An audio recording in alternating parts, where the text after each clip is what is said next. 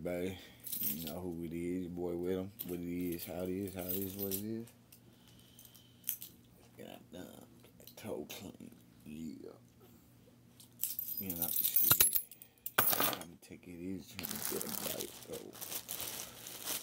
though. Yeah, 3-day weekend here. Or at least 3 days off, I should say. Where I can take it easy for a little bit, get some respite, but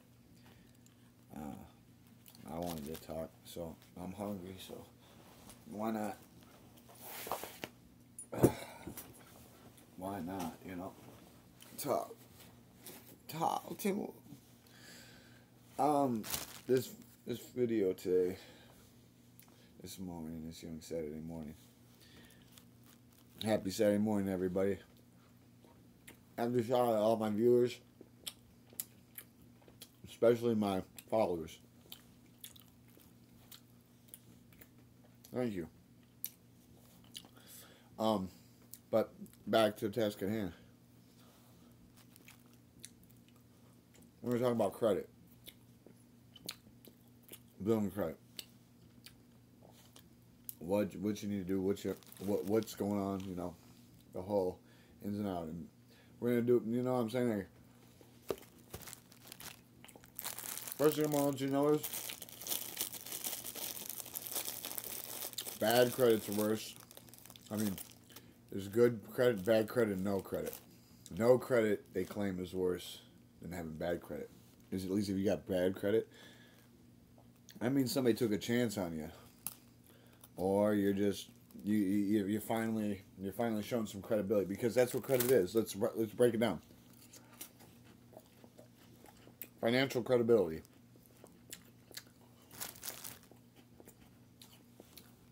And why I'm bringing this up is because the last couple of years I've seen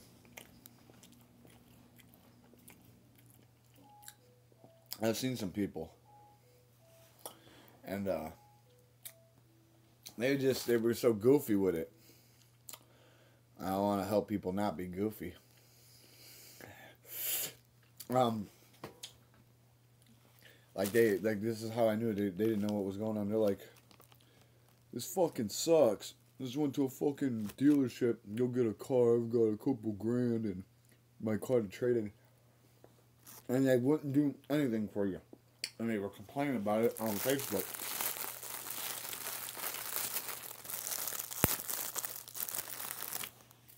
You need to start showing that you're financially responsible. What usually happens is you start with a credit card.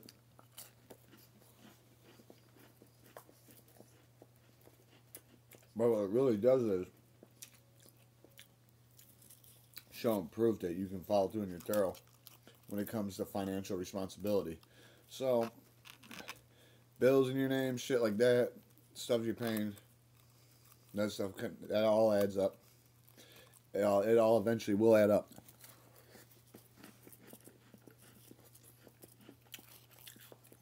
So, like if here, example with me. I have bad credit because I owe money. You don't even have to have a credit card and you'll get bad credit because you can accidentally take on somebody's debt and not know it, or you do know it and not realize the consequences. So you really don't want to do that. Sometimes you get this weird shit that happens where you get charged for somebody else's shit. Just somehow you're ringed into it. Like, look. When I moved into the place I'm in here now, there was a girl here that owed AT&T like almost $3,800. Well, I went to get internet through AT&T, and they sent me the shit, and they're like, y'all do it yourself. My bill came back, it was like $4,300 because they were trying to keep her, because I had the same address.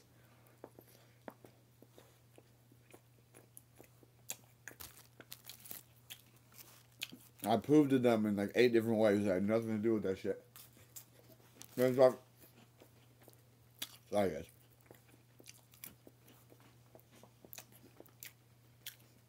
They thought like she was still like here. Somebody else was trying to get in their name. So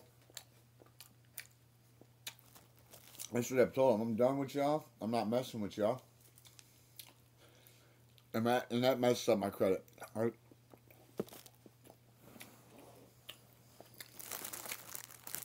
I know it did.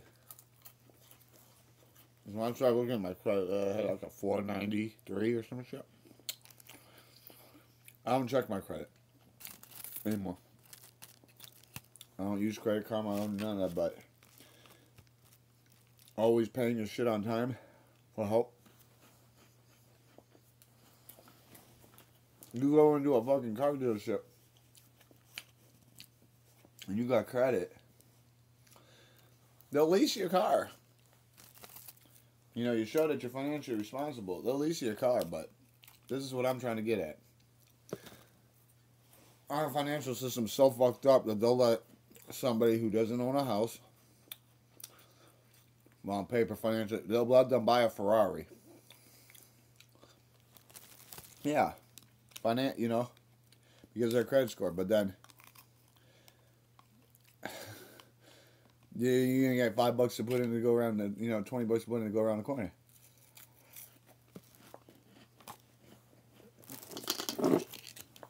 So, go figure, right? Oh yeah, they'll let you go in debt. And it's all about being in debt. Now,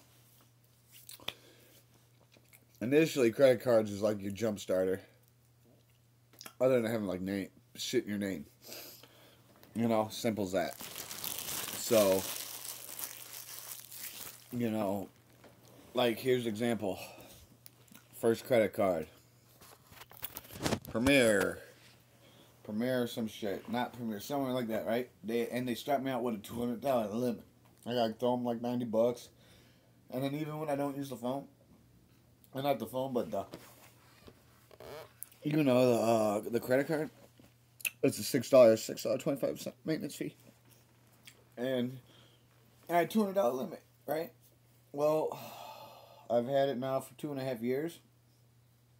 And since I've had it, every month that goes by, I'll get new credit ones from credit cards, other things, Walmart, this and that, JCPenney, I mean, everywhere.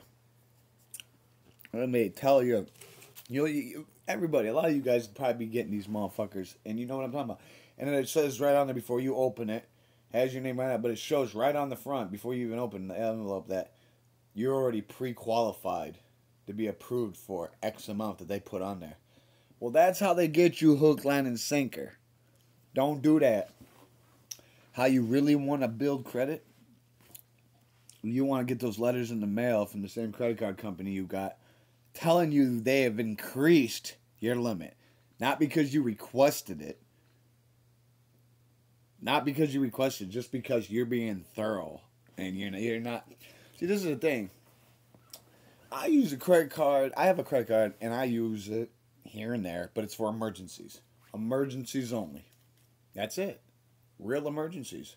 So, like, it was amazing a couple months. Not a couple, about a month or two ago, yeah. So I had the K. So was Hobgoblin. But, yeah. They're like, damn. They're like, starting this following month, we're going to up your credit. They're like, your credit, they didn't say we're gonna, they said your credit has been upped, your limit, from 2 to 500. Now, if I call them and go, I wanted the 2,000, they'll put it to 2,000. They'll probably tweak some stuff here and there, the interest rate, whatever. But that's not what you want to do. We're not robbing Peter to pay Paul here. But if you want good credit, you just got to stay thorough. And you got to show that you have financial credibility. And when you go around asking people fucking shit and they know that you're lying before they're even done entertaining your thought or reading your stuff or whatever the hell you're out there doing, any of y'all, you wonder why you got no credit with people. Like, for real. I mean, what do you want me to say?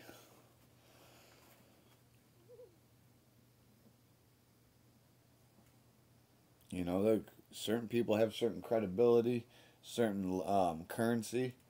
Um, Credit is just financial currency, credibility, having credit. It's financial credibility. That's completely what it is. So you can be an impulser, and they'll give it to you because they want you in debt. Because they'll just juice you for the bare minimum. Because this is the thing. I don't even use, when I do use mine, let's say I spend 30 or $50 on it. They'll only want the bare minimum, which is like $30, 20, $30, $25. I'll pay the whole thing. And then, like, I didn't use it all last month, so when I paid it, I only had to pay the service fee. Well, I want a credit card that don't got a service fee. That's one thing that's really pissing me off, and I don't care for it, but, they do respect me, though, because, when I got that letter in the mail, it made me happy. They were notifying me that my limit of credit close to 300 more bucks, so I have 500 now that I can use on it. But I guarantee that if I call them and go, well, do you can bump it a little higher? Oh, most definitely we can. Yes, we aim to please. Yes. Nothing pays a Discover card. Nothing pays Discover. We ain't talking MasterCard either, but Discover. Whatever you're going to do out there, they know how to get you. And then, like, they really get you if you use your credit card and get cash advance on it. Do not do that. If you're getting a credit card so you can get a cash advance, you're better off robbing a bank. Because your ass going to be so fucking far up in shit. You're going to wish you had a fucking shit suit. Because your frog suit's going to be ate the fuck up. So, having stuff in equity, building equity, portfolios, blue chip portfolios, stocks, cryptocurrencies, land, whatever. Businesses, whatever tickles your fancy, that will help with your credit, your financial credibility. So just understand this right through the dough. Somebody has to trust you, otherwise you gotta go. And like I said, we're gonna bounce back to something real quick. If somebody goes out of their way to hit you up and they gotta be real extra about it, you already know what's up. It's time. You never even, so just, because I'll tell you this right now, credibility, like,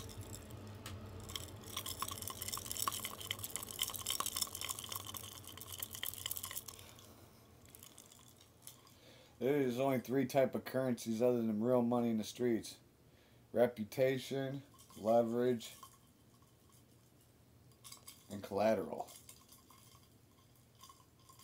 Well, collateral, not reputation, but you know what I mean. I'm ranting and raving, sipping on some Tampico.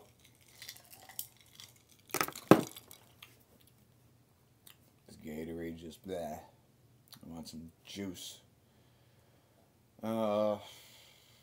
Leverage, reputation, and credibility. Those are the real currencies in the streets. Reputation. Like I said, I'm not going to keep saying it, but you already know what's up. But you're trying to build your credit, them showing, like, you have no credit unless you're going to buy something flat out, completely buy it flat out. You're popped. You should. They're like, I have a couple grand in a car to trade, and I couldn't do nothing because I didn't have no credit. Why don't I have credit? Well, go out and get a credit card. Go out and get some shit in your fucking name. Stop. If you ain't got to, anything that shows that you're financially responsible.